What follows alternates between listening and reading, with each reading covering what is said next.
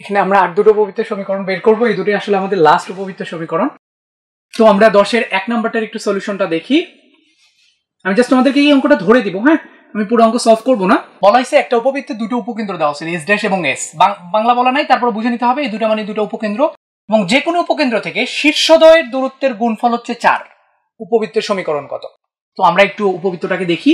দুটো উপকেন্দ্র দেওয়া আছে, তাহলে আমি অবশ্যই বলছিলাম দুটো উপকেন্দ্র দেওয়া থাকলে আমরা কি চেক করব? এটার কেন্দ্রটা চেক করব। দুটো উপকেন্দ্র দেওয়া থাকলে এটা কেন্দ্র চেক করব, মেইন কেন্দ্র যেটা।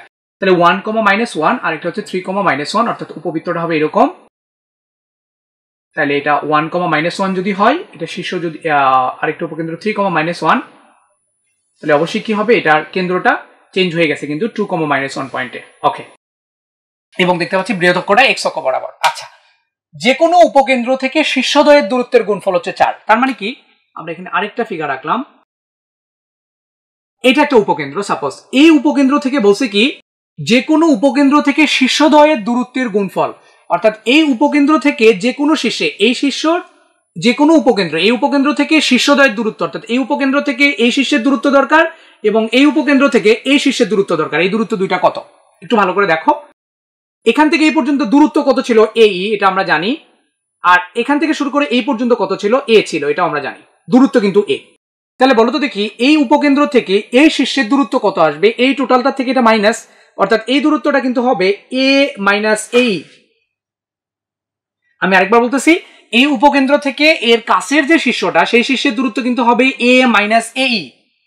আর এই উপকেন্দ্র থেকে এই শীর্ষের দূরত্ব কত হবে? আমরা জানি এখান থেকে এ পর্যন্ত এই, আর এখান থেকে এ পর্যন্ত a, অর্থাৎ এই দূরত্বটা হবে a + এই। তাহলে যে কোনো, আমি যদি এখান থেকে নিতাম তাইলেও তাই তো, এটা আসতো a - এই আর এটা আসতো a + এই। অর্থাৎ যে কোনো উপকেন্দ্র থেকে শীর্ষদ্বয়ের দূরত্ব, একটা দূরত্ব হচ্ছে a + এই আর একটা দূরত্ব হচ্ছে a - এই। এই দুইটার আমাদের গুণফলের ভ্যালুটা দিয়ে দেওয়া আছে, অর্থাৎ a + এই এবং a - এই, এই দুইটার গুণফলের ভ্যালুটা দেওয়া আছে 4। এটা একটা হচ্ছে কন্ডিশন। আর এই যে এখানে দেওয়া ছিল, কি দেওয়া ছিল, দুটো এস দেওয়া ছিল, এবং এটা দেখতেছি কি এক্স অক্ষের সমান্তরাল প্যারালালি শিফট হয়েছে।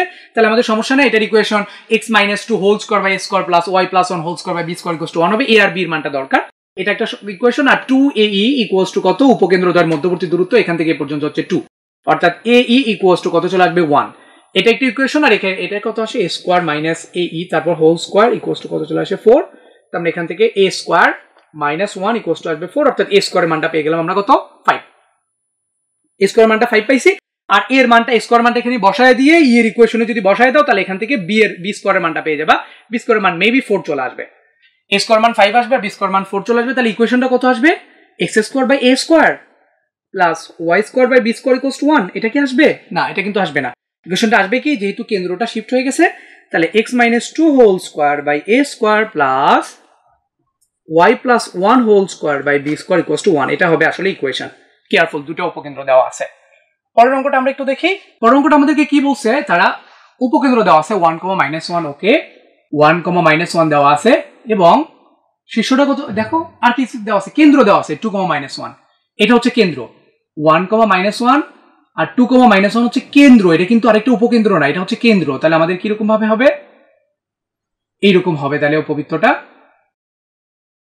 যদি আমরা আঁকি, এইরকম হবে আর কি। এটা উপকেন্দ্র দেওয়া আছে একটা 1, -1, আরেকটা দেওয়া আছে 2, -1 হচ্ছে কেন্দ্র।